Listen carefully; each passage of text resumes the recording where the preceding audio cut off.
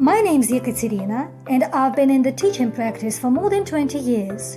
In addition, I've been training English student teachers since 2007. It is my strong belief that in equipping students with languages, we play a pivotal role in providing them with this powerful tool of advancement in the interconnected world of today. So, what defines a good language teacher? Allow me to attempt to answer three basic questions. First, what?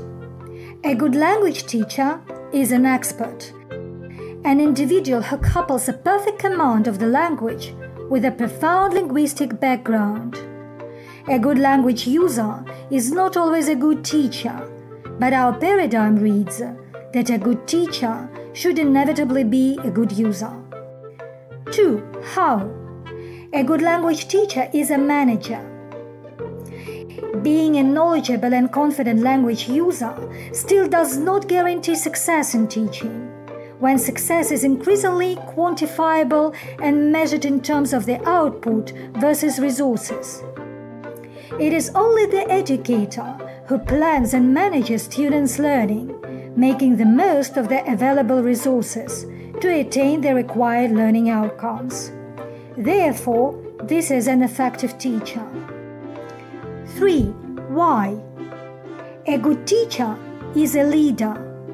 Not only is it a person who is charismatic, but also inspirational to students in their self-development journey.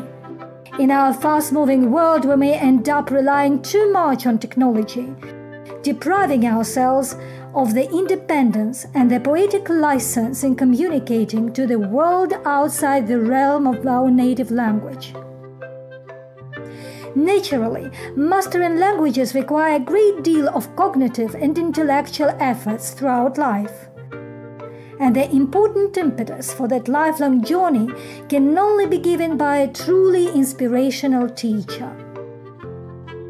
But how is the profession of a language teacher being transformed by the digital environments?